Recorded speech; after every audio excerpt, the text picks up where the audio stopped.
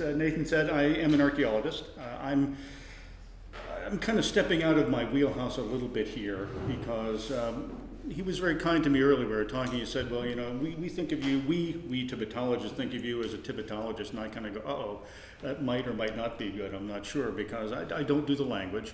I used to do archaeology on the Tibetan Plateau until relatively recently, but that became very difficult for foreigners, so I no longer work there." So we were able to then move into Mustang in the fringe of the Tibetan Plateau, which made all the difference in the world in terms of permits. And so we're working in the Tibetan world, but in a very different capacity with the, with the cooperation of the government rather than the active resistance to foreign archaeologists being present in the region. So you'll see that the title is a little tiny bit different than the title that might have advertised this lecture. You'll notice there's a question mark at the end of that. And the reason why is because I believe that I have some artifacts that are certainly Buddhist-like. Not being a specialist in Indian Buddhism, being the archaeologist that I am, I have interpretations of them that I'll share with you. And you can tell me if I'm wrong, and I really don't mind. That's what we are here for, is to exchange ideas and to get new concepts going and to be told, that was really stupid, don't think that way.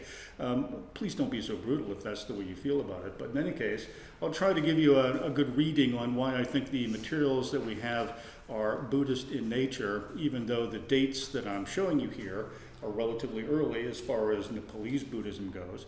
And I'll have an explanation about how I think they got there, which may or may not be correct, but it's the best one I can offer at this point, based on the material culture and my own reading of the way in which these things have moved around the landscape in the past. So with that background in mind, we all see images like this in our work somewhere. Buddhism starts here, and then the arrows send you off in different directions with different time frames. And this one is, showing where the Buddhism supposedly went up until about 600 AD or so. You'll notice one area that it eludes entirely is most of Nepal. That is, the arrows don't go up into any place into the Himalaya at least from the south. If you're going anywhere, it simply goes around the edges. Here's another image that does a little better. It's got a blue arrow that's coming out of somewhere in India and going across the Himalayas into the Tibetan Plateau. But again, this one is kind of unsatisfactory too, and I don't mean to make too much of these. That is, these are really, didactic things just to get people to think about space and movement of people.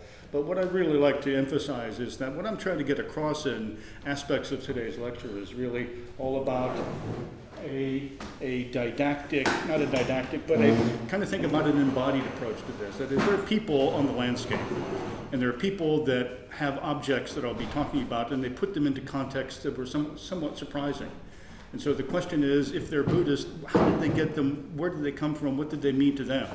Now, I don't mean that I'll be able to answer that question in any kind of significant detail. I'm no mind reader of the dead in the past, nor the present for that matter.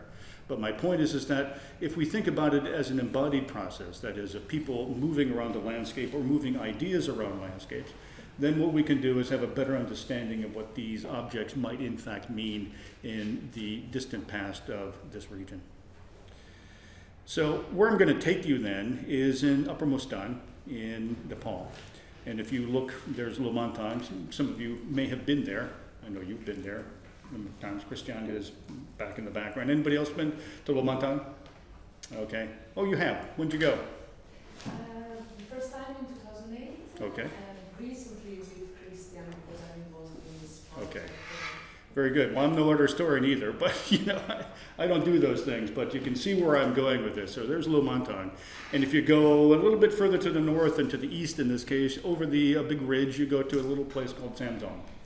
And Samzong is a small village that had at one time a fairly large Buddhist era site on it.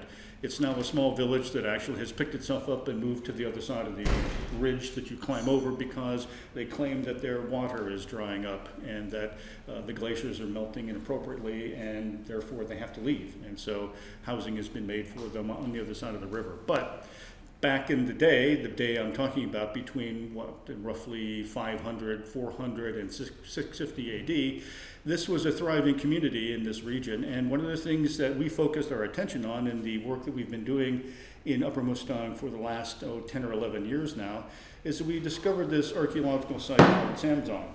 Now, some of you, I don't know if Christian, you've heard any of this before. Perhaps you have.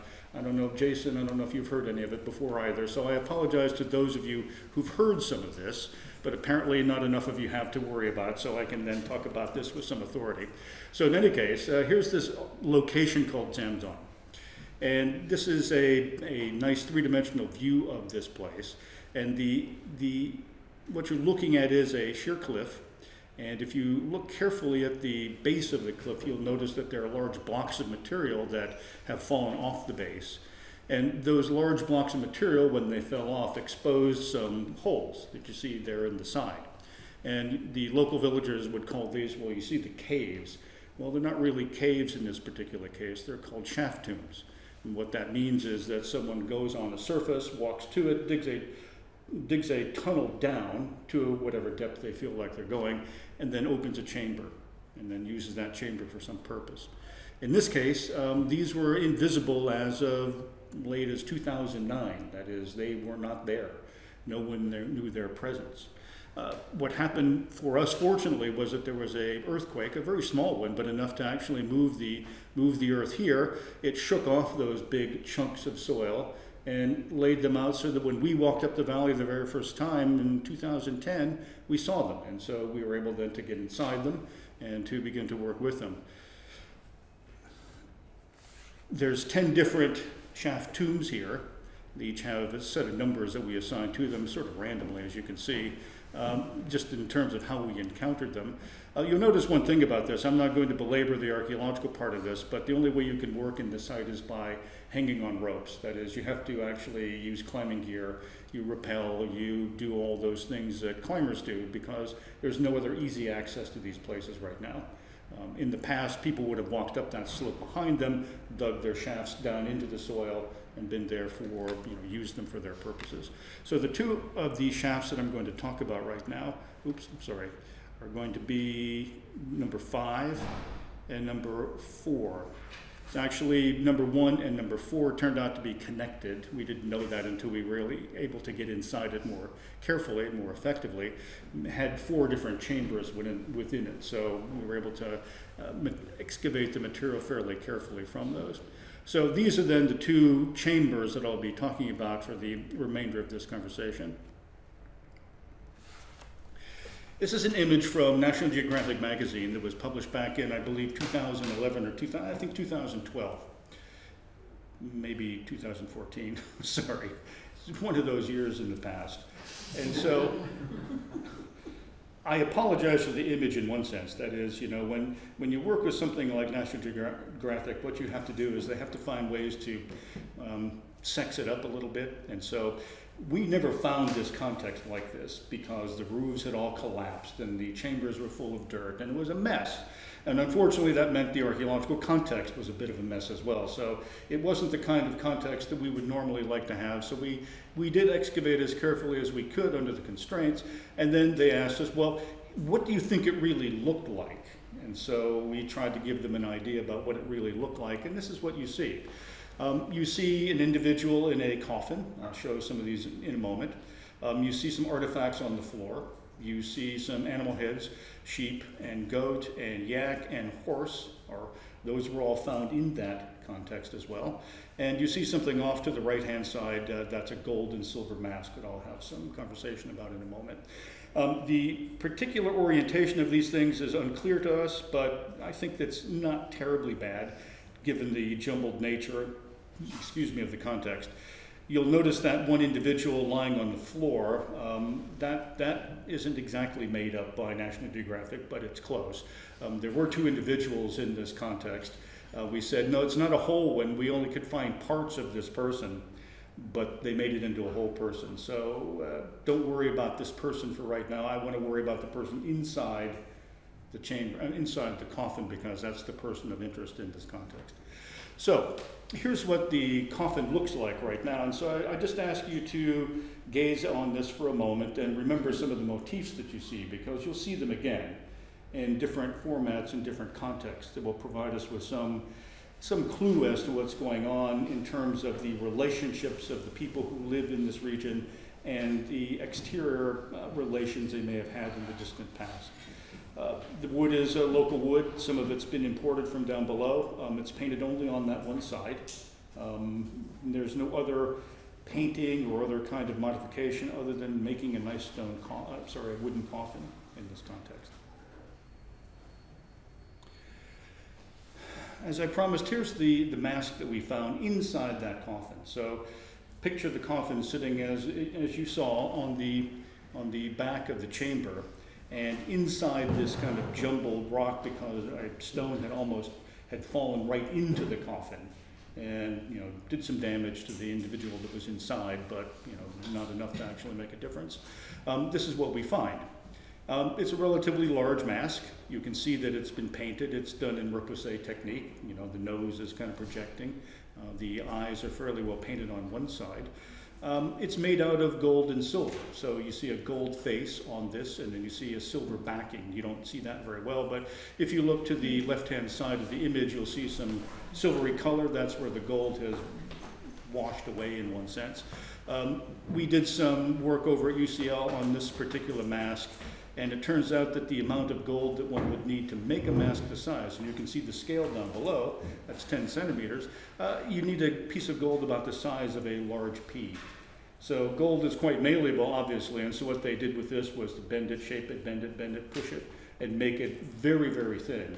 And the silver behind it as well is very thin. So it's a fairly remarkable piece of art, as well as, for me, the archaeologist, trying to understand what this is all about. So this is the mask from inside that context. Now, here's where things get a little more curious about this mask, and I'm going to have to ask you to at least bear with me on this conversation, because I didn't believe it at first. So it's important for you to understand I was skeptical. And when I say skeptical, I'm looking at the mask going, yes, okay. And I have a graduate student who is training in France right now. And she's been working on the project for a number of years, and she said, look what I've discovered. Okay, show me what you've discovered. She's been looking at these photos a lot more carefully apparently than I have. But if you look really carefully, and I do mean carefully, I've convinced myself that it actually is there. Maybe this is a confirmation bias, but I do believe there's something there that bears some consideration. Can you see what I'm looking for right there? You can't. That's okay. You don't have to. The first time I looked at it, I didn't see it. You're shaking your head yes, though. A swastika? Oh, brilliant. You actually see it. Good. It's not like I made this up, is it? A swastika. It's a swastika on the face of this individual. Now, I'll show you where I think it is. I mean, it might be a little more difficult to see. You can see this part of it fairly clearly, no? Another image I have will actually show this arm here and then the other on this side. So it actually comes through fairly clearly once you see it. And I did ask my student, before I came here, I said, look, Marion, do you really believe there's a swastika here? Convince me one more time. So she didn't, these are not faked photos. I just simply blew it up so you can see this image. So there's a swastika on the face of this individual. Okay, that's kind of interesting to know. And this is certainly unheard of in Nepal, and you'll see in a moment that it's also unheard of in other places where there's a similar mortuary tradition in this region. Well, if that one's a little more difficult to see, but thank you for being so observant and brilliantly able to capture the essence of this argument, I bet you can find this one more clearly. Everybody sees this? Well, you're just not working with me today. Let me blow this one up again to let you see it. There it is right there. It's the same kind of mask, gold, silver, much thinner though, very, very thin work. It's actually, unfortunately, it's almost completely disintegrated. We've not been able to bring these out of the location in which they were found. The Nepali government owns this only in name. That is, they don't The villagers own this. They will not let it out of their sight, but now all it is a bag of dust, unfortunately. Almost a bag of dust. So we have another mask then. We'll go back just to look at it, and it's a little warped because the way in which it was found in context was it was folded in on itself like a little origami. So unfolding it then revealed this, but it also fell apart during that process of seeing what it actually was. So it's the same idea though, gold and silver. And painted, you can see the beard and mouth, and you can see you can see both of the eyes. They've just been moved around a bit. All right, so we've got two golden masks with swastikas on them, which are curious in themselves. Swastikas don't usually appear in this part of Nepal until much later in time. But then we also encountered something like this, which is more clearly something that is related to Buddhism. You'll notice I'm saying I'm being cautious about that attribution, because I will make an interpretation of this at some point, but I'm not ready to do so yet. This is a very large tsatsa, or a clay plaque. And the way in which it's constructed is about 15 centimeters from top to bottom, so no scale in this one. But it's basically a big lump of clay that's been impressed with a mold, and the mold presses that down, and then when it's finished, it's not fired in any sense. It was placed inside a tomb context. You'll notice then that there's painting on it, so it was one time painted, at least with red, and other colors we're not so certain about. As you can see, it's not in terribly great shape, and I'll show some other images as well that, unfortunately, it's even in worse shape today.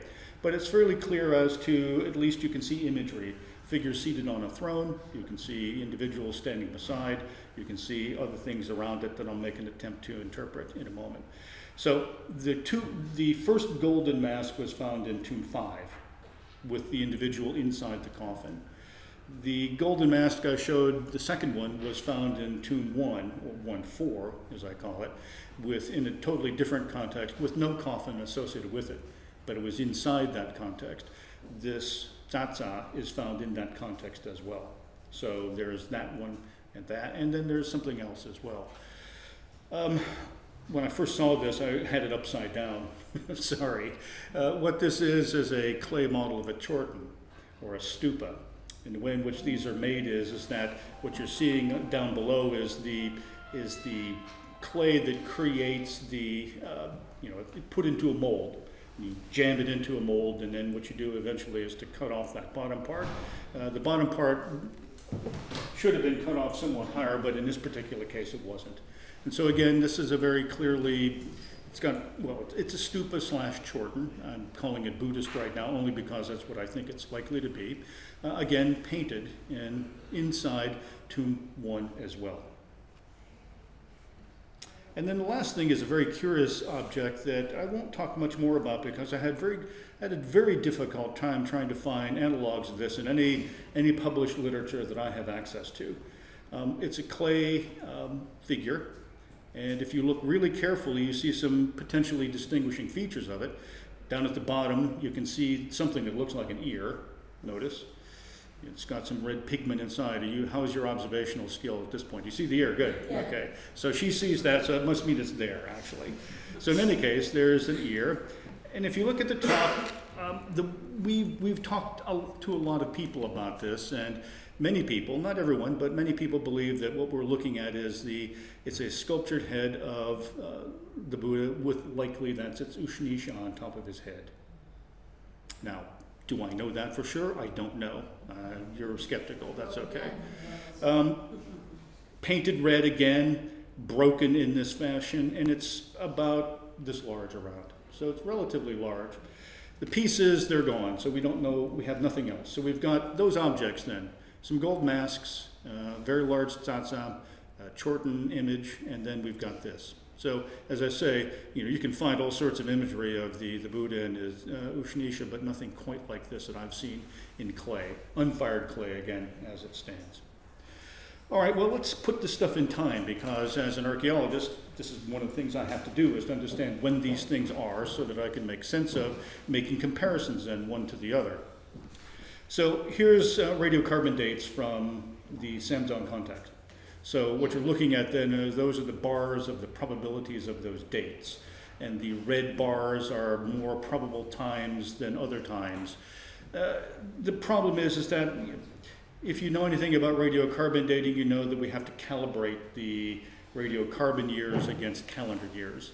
And what happens is that calibration curve in some places is really ugly. Sometimes it's nice and straight and you get one date across and everyone's happy. But what happens in this case is the calibration curve gets all chunky. And so what that means is that there are some probabilities then that are in there that are slightly higher or slightly lower than what we might like. But, you know, we live with that. And if you take a look then at the way in which these dates are distributed, you can see fairly clearly that the majority of them fall, you know, there's a number that falls sometime between roughly, 400 and roughly 550, and then there's another batch that goes from about 550 to somewhat beyond in 700 or so, and we've got an outlier way up there. The two contexts, though, that I'm talking about, that is the golden mask from Tomb 5 and the artifacts that I'm attributing to some kind of Buddhist thinking. Here's the Tomb 5 date, and you'll see how relatively early that is, and then you'll see the dates of the other objects. So they're early, all things being equal, and you can take those bars for what they're worth, but if you want to have an average date, they come in sometime around, let's just say 550 AD or so. So for here, that's early in terms of any presence of anything that you would remotely want to talk about that is Buddhism. Simply shouldn't be here at this time. Shouldn't be here means maybe they haven't been discovered yet. But in this case, you know, this is the best data we have right now to talk about anything that looks like Buddhism in the Himalayan arc of this region. Well, all right, let's look at some other lines of evidence then to get a sense of what other people think is the presence or the appearance of Buddhism in the region. And we go now to a place called Logekar. Did you get to go to Logekar? Okay, so a nice slide of Logekar. And if you know about what Logekar is all about, it's, you know, the tourism authority has put up a very nice sign on it. And the date on it, don't worry about the details, I'll tell you the details. They basically say sometime in the 8th century is when Logekar is supposed to have been founded. All right, so that's what they say as to when this is the case. I got that right? Yeah, 8th century. And the context, of course, if you know something about the way in which Buddhism has supposedly gone into Nepal from the Tibetan plateau, it all has to do with the founding of Samye and the construction of the Samye monastery and temple complex. The story goes that they were having a great deal of time building Samye. Gets built, demon knocks it down. Gets built, demon knocks it down. This is not convenient. So what happens then is that someone asks this individual, Padmasambhava or Guru Rinpoche, to go take care of the demon that lives in that part of the world. The demon, Guru Rinpoche goes, slays the demon. The demon's bodily parts are spread all over that part of the valley, and the monastery is then constructed at that point. If you've seen those images of the supine demoness as well, this is one of the things pinning her down, is this monastery that's called Logekar.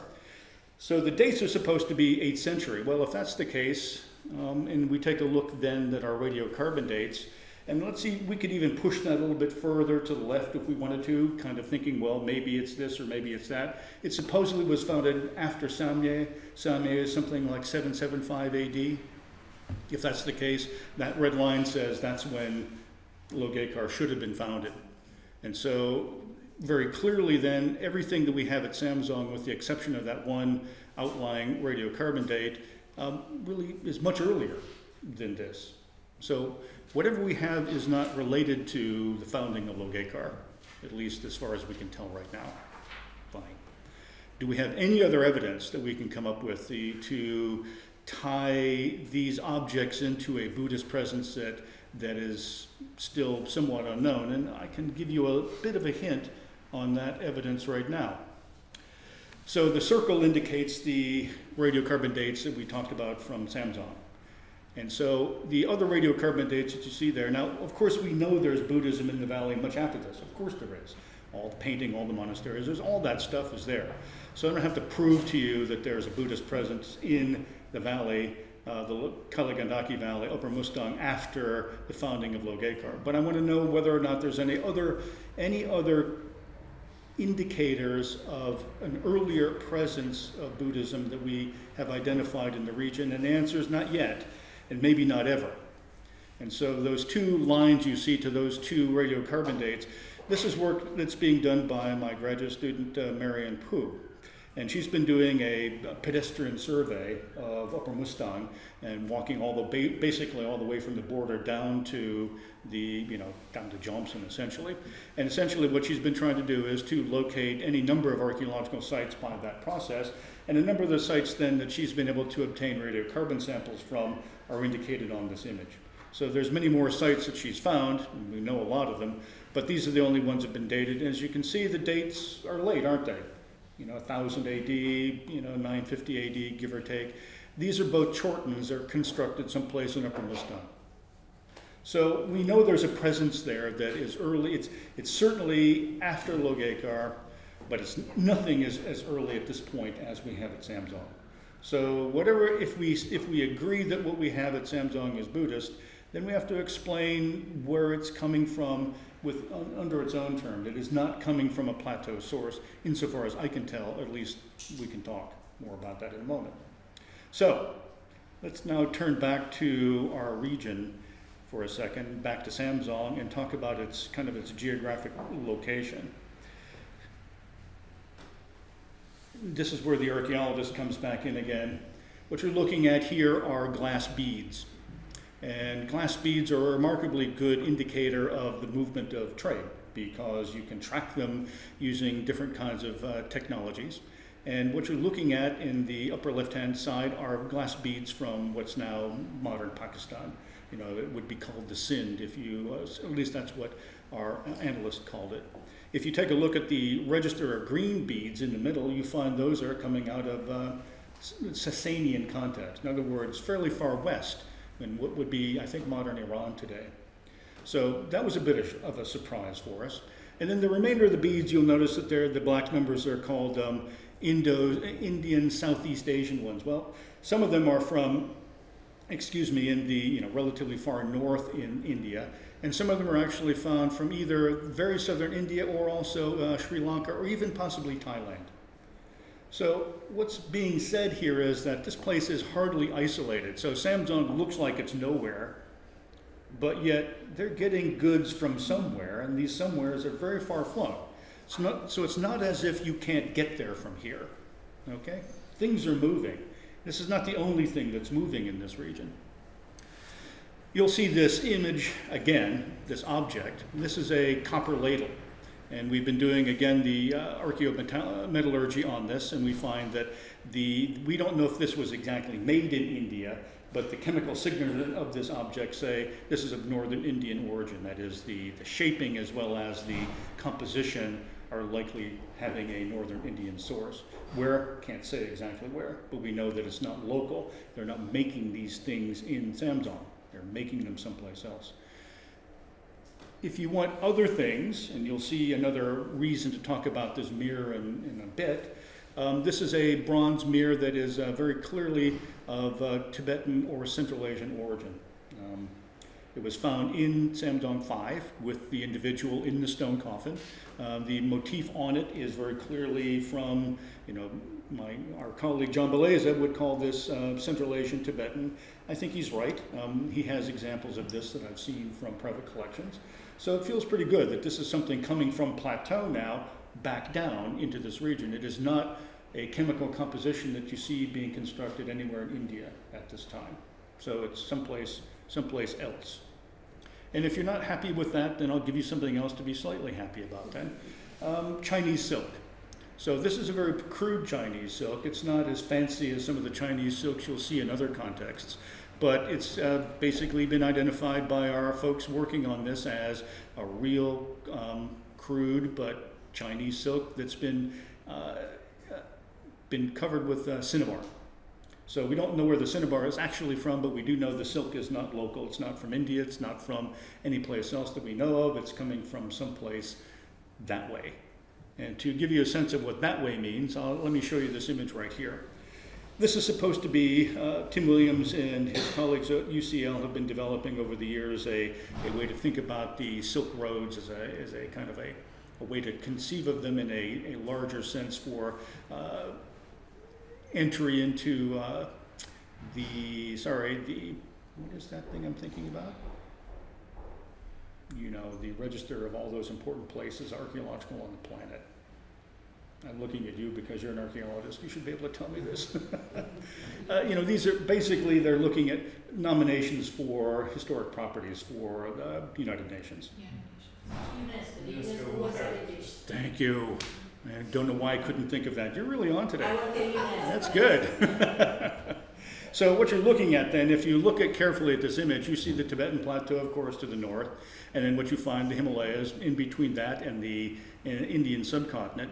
The orange line coming down is supposed to be one of the primary routes from the northwest onto the plateau down this direction. You'll notice then that there's a feeder line that comes off from the very upper left-hand side down into India itself, and you'll see 3 different routes that have been proposed to go across the Himalayas that are supposedly documented by historical or other literature. I know of one for sure, and that's the one that goes through Mustang. That's the one in the middle right there that starts, you can see down in Lumbini and then going up to Lamantang and then off into the Himalayas at that point. So I'm feeling fairly confident that that really is a spur route that comes either off to or onto the Silk Road from some direction.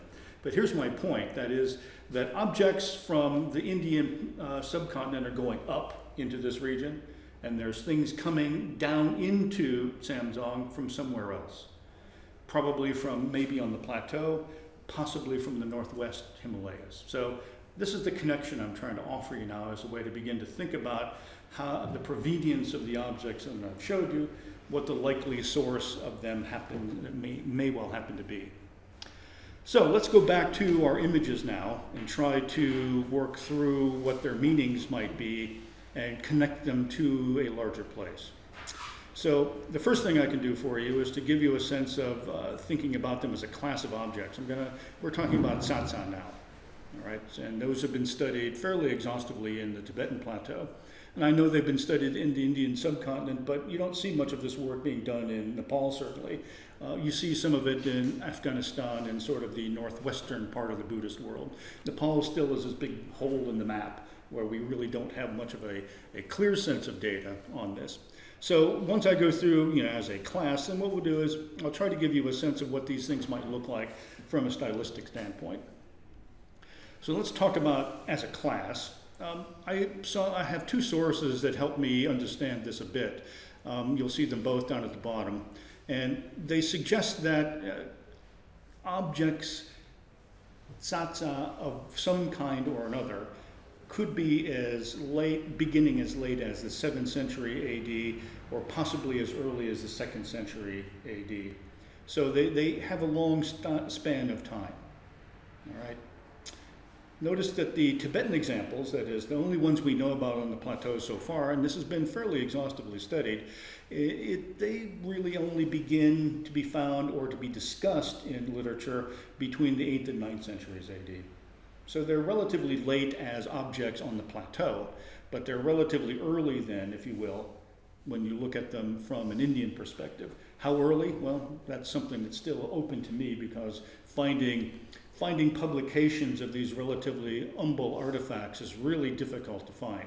Everyone wants to talk about the mural painting, and everyone wants to talk about the beautiful sculptures. No one wants to talk about the little messy, you know, tsatsa, unless they've got writing on them. That makes everybody excited at that point. Well, I don't have writing on mine at this stage. But if we look at the time frame just for a moment then, if you believe the later time frame to the 7th century, you'll see that some of the possibilities overlap just a bit with the very tail of the radiocarbon dates from Samsung. Notice the ones down at the bottom, those are the places where the tsatsa were found in context 1, you know, chamber 1. If you believe that, then they could be dating to that period, but maybe not. It's hard to tell because those are really outside the likely probability estimate of where those dates are, but it's possible. So they could be as late as that. But that still doesn't help us much then with the swastikas on the faces of our friends, unless we don't believe that those are actually relating to Buddhism. So we'll see. Let's take a look at this stylistically now for a moment. So there's the image, and I now thank David Pritzker for helping me with this because he was very, I talked about this in a different context a few years ago in a much less studied way, and he said, I'll get something for you, I'll help you out on this. And he was very kind about helping me find imagery because this is stuff that he obviously is working on as well. So look very carefully then at the image then. And what I want to show you is a piece of this particular tsaatsa that's important. I've blown that bottom of the throne up, and I'm asking now, you've got the eye, what do you see in this? What am I trying to show you in this image right now? And you're still working on it, I know, but it's okay. Sure. That's okay. Sorry. Are you seeing something? You got a piece of cloth hanging down on the throne. That's Yeah. could be hard to say what that is, but what are those two little things beside it? There's where I'm trying to get your attention. Well, they're the feet of the stool, or they're possibly lions. Damaged. Did I hear you use the word lion? Yes. Yeah. Good. Well, that's of course projecting. Yeah, me too. Yeah, I'm projecting too, but that's what we do when we look at artifacts like this. We project and go, oh, maybe, maybe not. So I'm asking you to look at especially the one on the left because that one is preserved. The one on the right has been damaged by whatever had happened to it in the cave. And what I'm suggesting and what David suggested to me as well is if you take a look at an image like this, this is a 7th century bronze from Swat. And it's obviously far more elaborate, far more complex, but what is the image, what is the individual sitting on? A throne, and what's beside the throne? Supporting it are two lions. Notice the date, relatively early, 7th to 8th century, northwestern Himalayan region, all right? That's one. There are others as well. I'll just show you a few. Here's one from Gilgit that is pretty much the same general age, a bit earlier though in this particular case, 6th century Gilgit. So I'm making a fairly direct statement that suggests that the lions that you see on the tsaatsa of supporting my little guy are in fact likely to be lions derived from an artistic tradition that comes out of the northwestern Himalayas. We'll see. The one thing that we do not have, we have no inscriptions on any of these, so I can't answer anything more about that. Yes, sir? But the parallel is very good because you see that on the bronze there's the little circles, Yeah. and that's replicated in your tsaatsa with the little bumps. Yeah, I feel good at this, yeah. So it's a good comparison. Thank you. I appreciate that level of support because, as I said, I kind of stick myself out a little bit on these things. So in any case, I feel fairly comfortable. Very friendly here. Oh, no, it's all right. In any case, this is suggesting a northwestern Himalayan connection, is what I would argue in this instance with this particular object. Here it gets a little trickier because I can't really answer this. This is that chorten that we have, or that stupa. Finding examples from the Indian literature is very difficult. You can find ones. I was looking online and Indians have stuff published in a site in Mongolia, Karakota. It's like, great, that's not much help for me, especially when they're all dating to the 12th century or so. So I don't have a direct time frame that I can give you for these chortens in other analogs. This one is from Afghanistan. This is one of the closest analogs I could find. It's said to be early, notice my fingers, but they don't, of course, say how early the site was in terms of that publication. So I have analogs that suggest they're in northwestern Himalayan venues, relatively early in time, but how much earlier, I really can't say. There could be a big difference between the two. The one represents one stupa only, Yeah. with stairs, and the other one represents the stupa with 8 stupas around. That's the one you have. Okay. That is still made today. Okay. This one's not, the one that we've got in the context though isn't. The Afghanistan one is not made. Okay, good. Thank you for correcting me on that. I'll just have to look harder for better analogs from India, but this is what we found so far. So one connection I am making though is there's something going on to the northwest from where we are in Samson. There's commerce going up, down, north-south. Northwest has a different kind of connection. Let's talk about these masks a little bit now. There's a third mask I haven't shown you. It came out of the same context, number one, tomb number one, chamber number one. It was also folded up as well. It was not as fancy. Same construction, same technology. A little bit of paint on it, but nothing very significant.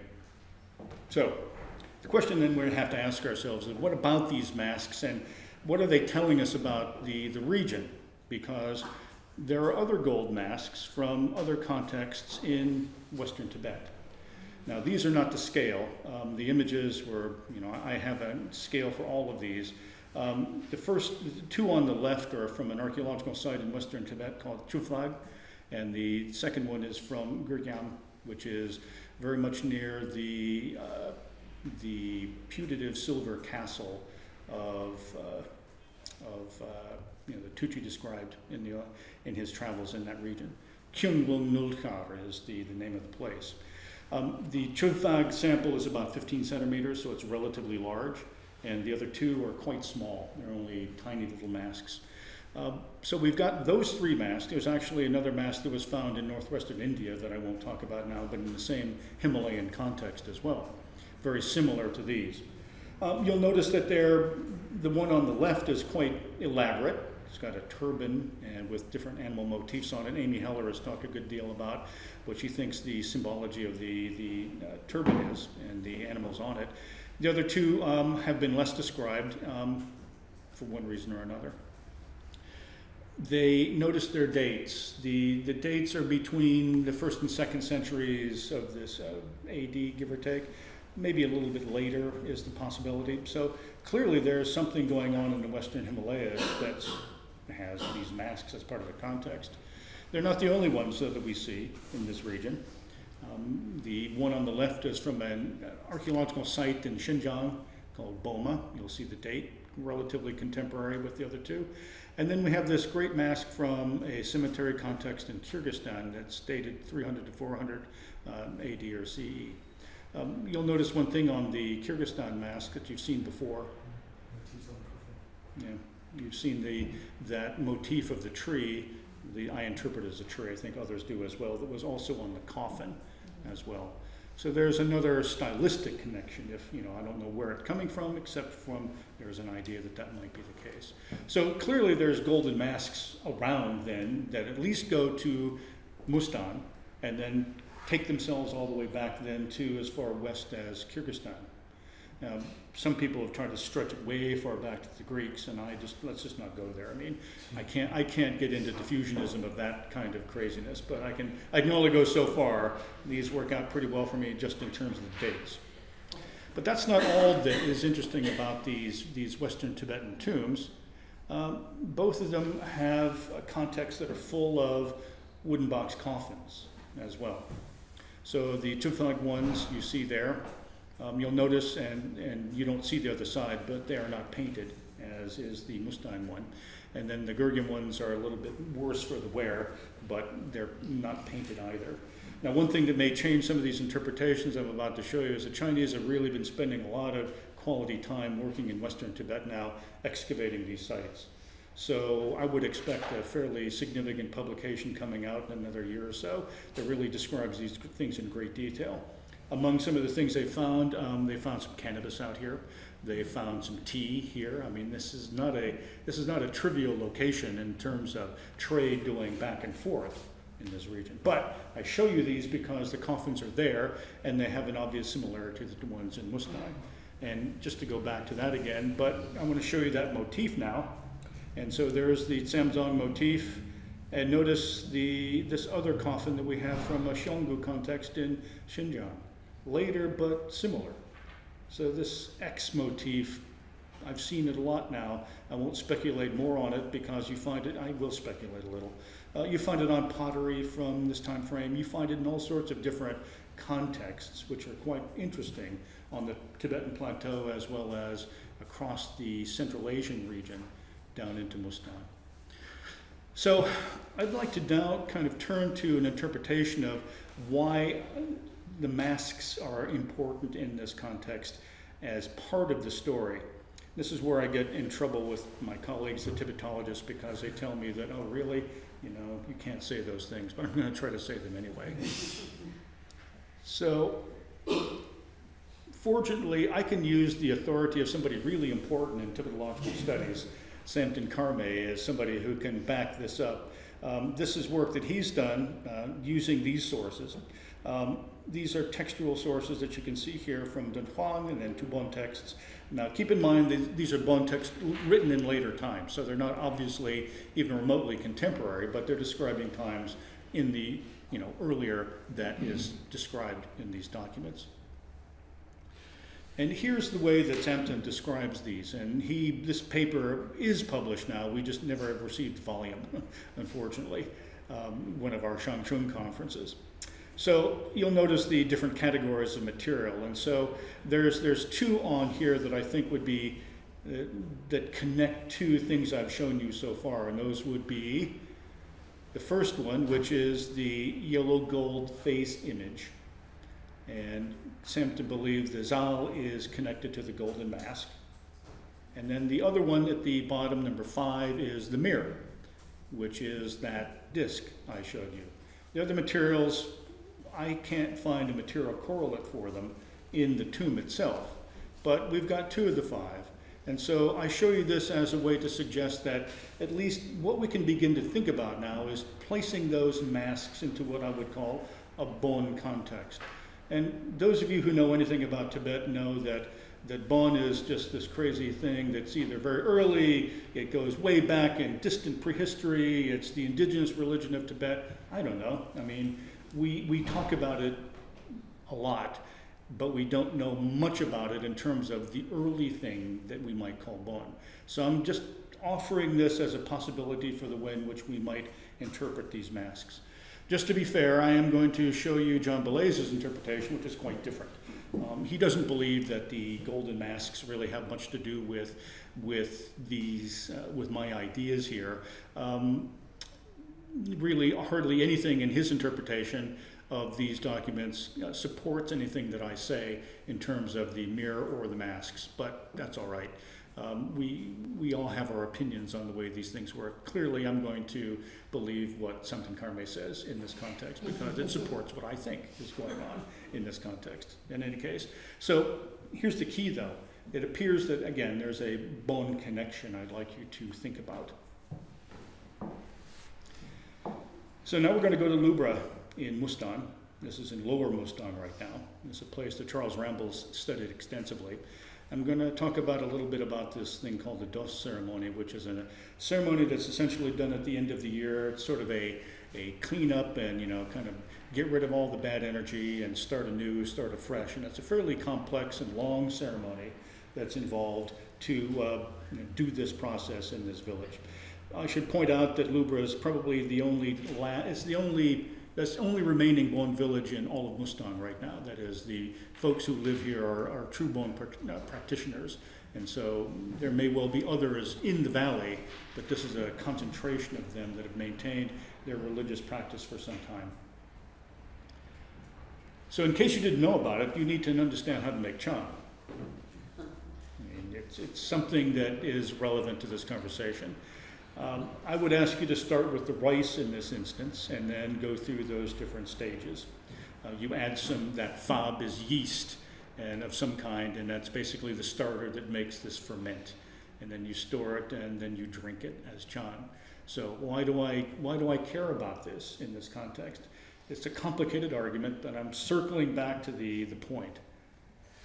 So at the end of this ceremony that Charles has described in great detail in the document that you see down below is the citation, is that there's the final stages of this is something called the transfer of stewardship. And what takes place under this transfer of stewardship is that 2 individuals that had been the nominal leaders of the village are now leaving that post and 2 others are taking their place. And so there's a special rice beer that is made at that point. It's called Tseimo-chan, and it's a very special one. It's a little more complicated than the one recipe that I showed you just a moment ago, but its point is it's a very clear, very, not potent in any significant way in terms of alcohol, but a very clean white rice beverage. So it's made clearly out of rice, and it has some material culture that goes with it that is specified in the ritual as it's prepared today. And that ritual is there are 2 vessels, one that has tseimo in it and the other that has a different chan, which is used as part of this ceremony. It has a ladle that you take, scoop out one of the contents, and then pour it into a different container. And then the third thing is that that container where the Tsemo Chang sits is on an iron tripod. So these are things that are essential to the ceremony, and that the iron tripod is wrapped in wool or white kata. And so this is how Charles sees this process unfolding. You've seen these all before. You might not have seen them in detail, but now you're going to see them again in the National Geographic standpoint. And if you look very carefully, what do you see in the upper right-hand corner? You see the big pot, you see the ladle, you see the smaller pot, and you see the iron tripod. And just to prove that they actually existed, because I don't want you to think that I made this up just because National Geographic told me to do that, here they all are. But there's another part of this that's really, this is when archaeology gets even more fun. The ladle, you see that. You see the large vessel that's down in the bottom left-hand side. I believe that is the one that had the other Chang in it. The smaller copper vessel is the one I believe was sitting on the iron tripod. And that bamboo cup is a cup that has been used, and it's not what they use today as some other kind of a device that Charles describes as a flask. We won't go there particularly, but I show you these images because what we did in archaeology in this case was we looked at two things. We looked, could we find any direct evidence of what these things may have contained? Or if we can't find direct evidence, can we make some inferences about it? Well, we got lucky on these things. So that bamboo cup in the upper left-hand side, it did not have rice grains in it, but it had rice protein in it. So we were doing proteomics, basically. In other words, you're looking for proteins that signal a particular kind of substance. Well, it's got rice proteomics in that. Unfortunately, none of the other metal vessels contained any evidence directly of this, but the one thing that did contain evidence of this ritual process is that iron tripod, which we find in the context. It had wool proteins as well as wool wrapped all around it. And we actually found, if I go back one more, the ladle had wool proteins all around it as well. So clearly there's something interesting going on here. We've got rice proteins, we've got wool, we've got other objects then that signal this ceremony that we have taking place. So this is interesting. I mean, if you believe there's a certain level of cultural continuity here, which I think is plausible in Mustang, what you're looking at is something that looks like an analog to the transference of stewardship in this context. There is a reason I bring this up. I keep saying that, and I'm getting there, okay?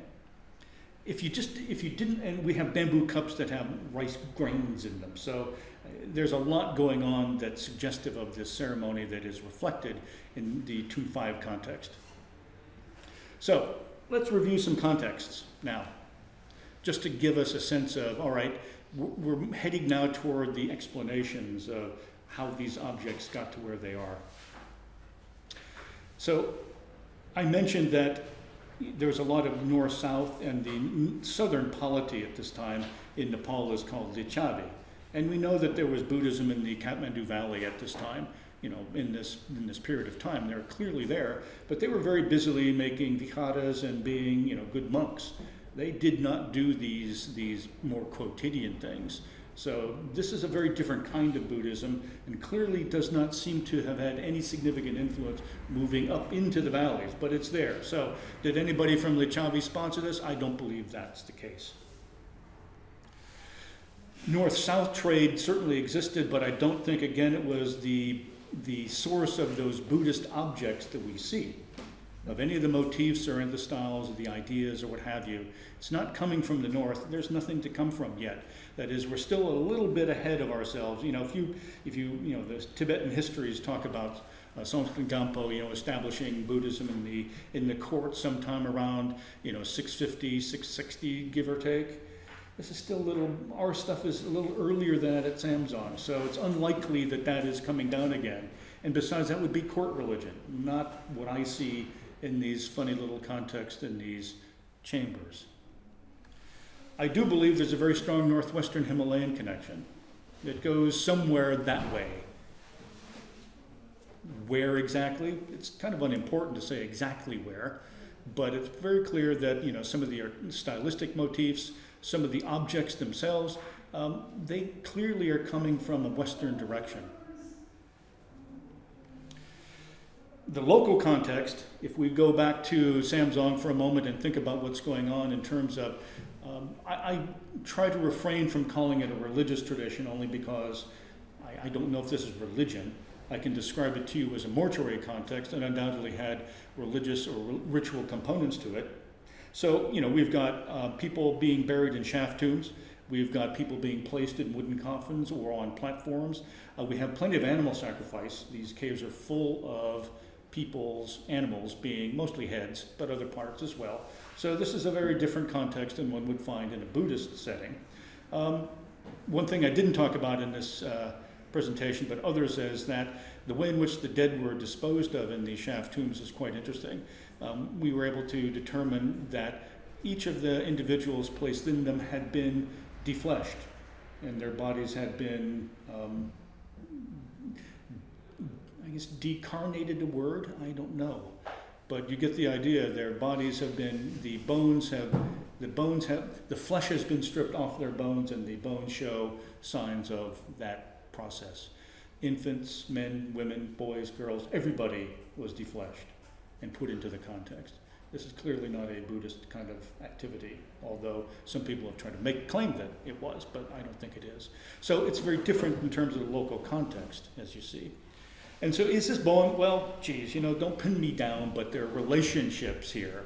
You know, that ritual that I described, the transference of a sponsorship or stewardship, probably. The gold masks have something to do with it as well, that Semton Karme describes and we've talked about.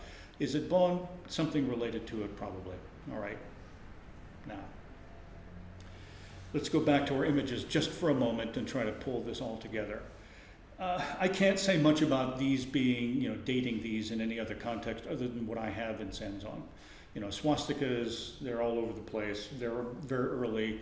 They're found all over the world. I can't say much more than that, except that I do believe they signal some kind of a Buddhist presence. Okay? Now, this is where it gets really tricky, and you can call me out on this, but, you know, we have to try. Unfortunately, this object, you see it's broken already. That is, we went back to Samsung to, you know, do another photo shoot, and the locals had, you know, stored it, you know, and it has now fallen apart. So there's an image. I want you to look really carefully and see what we can see about the way in which the hands are formed in the mudra. It's important that we at least make a try at this. And we can always say, well, we can't do it, and we'll have to go back home again. So let me try to suggest what's going on here. Unfortunately, you can see that the left arm is coming this way, but down into the lap, right? But you can't see what the hand is doing. But let's pretend for a moment that the hand is going like this, just to start with, okay? Now take a look at the right hand. We can see the arm fairly clearly, and you can go all the way down to the fingers. But it makes a difference which way the fingers are going. If the fingers are going this way, that's the Earth Witness Mudra, no? Can't see the fingers. You can see two of the fingers, can't you? You can see two of them kind of shaping this way. If it's going this way, that's the mudra that's involved in welcoming or greeting or generosity. What do you think? It's okay to say, I don't know, because I can't say either. It could be either one of those two. Yes? Not clearly. No, I agree. It has to be earth-touching because of the lions. Good. It's too low. It's too low. That's higher up. Good. It's too low. So I'm happy you have another opinion now. Well, the other hand, the left hand, it's not going to gesture with his left hand, because that's Not the way the arm is crooked. So the arm, that hand has to be in his lap, so Okay. you can forget that. Good. So the other one turns, so the interpretation turns on the other hand, and as Hans just said, it comes down quite far. So So I feel comfortably personally saying it's there with the touching the ground one. I mean, if we had the fingers, I'd be a lot happier. But I think that this is close enough, and I appreciate the agreement. It's important that, at least for my argument, it's important it's there because it's also connected to this as well. And if you know, there is a cult of the stupa that's out there in the world about this time. And although many people talk about the cult of the stupas actually building stupas on the landscape, because those are supposed to hold the relics of the Buddha or script that goes along with, the Buddha's words being placed inside in these stupa. It's clear from the Indian tradition as well that they're actually creating miniature stupa as well. All right, so they're not simply just making big ones on the landscape, they're making these little ones. Although I couldn't give you a definitive date, remember I was having a hard time pinning it down. It's clear that when you read the literature that people are describing this cult of the stupa as being out there making miniatures of this kind. So we've got a miniature of a earth mudra, earth-touching mudra. We've got the cult of the stupa that's beginning to spread. It spreads from its Indian heritage up into the northwest, and then obviously I'm suggesting what is it doing? Circling back down again from the northwest into this region. And now we can finally sum it up. Northwest works for me as a conduit for much of what I've talked about today. I think that the appearance of that tsatsa with the earth touching as well as the appearance of the chorten is very much connected to the images of the Buddha's enlightenment, which is part of the cult of the stupa as well. That's what the texts are supposed to say when they put them inside the stupas themselves. So I think there's a very clear connection, at least in my mind, between that tsatsa with the earth touching as well as part of the cult of the stupa that's, again, coming from up and back down again. These symbols, though, they get inserted into local traditions. They're not taking anything over. I mean, if you take a look at the entire mortuary process at Samson, nothing is going on there that is, becoming a more Buddhist practice. With that animal sacrifice, with the way in which human bodies are being processed in these contexts, the way everything tells me that this is something different. It may well be very much bone related. So I call that small-scale Buddhism. There was an article by another fellow that used that term. I'm using it in a slightly different way to say families or lineages, some of them are picking this up. And whatever their motivations are, I can't answer. But clearly it's motivation enough to place and take the time and expense to create a gold mask with a swastika and put it into a mortuary context, as well as the other objects as well. The very large number of people, though, are not using those symbols. They're simply staying with what they've always been doing. How that's being spread, it's certainly by trade. We know that there are Buddhist missionaries that began from, lived in the Northwest and came down the Himalayan arc around this time. So it could easily be being spread by those folks. Some people are, you might say, infected by the Buddhist missionaries, and this material then is placed into those contexts. And finally, here's what I call my bonus speculation. Here's a bonus. You noticed that we had some gold masks in Western Tibet. And none of those contexts, those tombs have no Buddhist materials in them whatsoever. There are no tsatsa. There are there's no golden masks. None of them are decorated beyond what you saw. So why don't they have even a bit of reflection of some of these traits? Well, you could argue they're not picked up by anybody, so therefore it's not important. I have a different way to think about this, because if you look where these tombs are, the Gurgyam Cemetery is right beside what I would call the putative capital of Changchun. Right, I mean, it's right. I walked over it years and years ago, didn't know it was there, sadly. I wouldn't have been allowed to dig it anyway.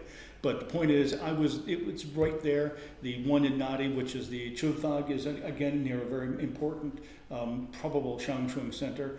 What I'm really thinking is that those golden masks are certainly part of a local tradition inserted into this, probably from the northwestern Himalayas. But the reason why that the Buddhist motifs don't seem to be placed in them, I think that Shangchung is quite strong here. I think what it's doing here is it may well be simply not providing opportunity or context for the placement of those sorts of objects into those tombs. Now, that's speculation, entirely bonus, but yet I think it does work for me in terms of why we see them here and why we don't see them elsewhere. So, that's my presentation, and I will end by simply saying thank you to all the people who gave us money for doing all this work, as well as the colleagues I've had that helped me figure out some of these things, and of course the very kind invitation from Nathan to come out and talk about them in this context. So again, thanks very much for your time and for your attention.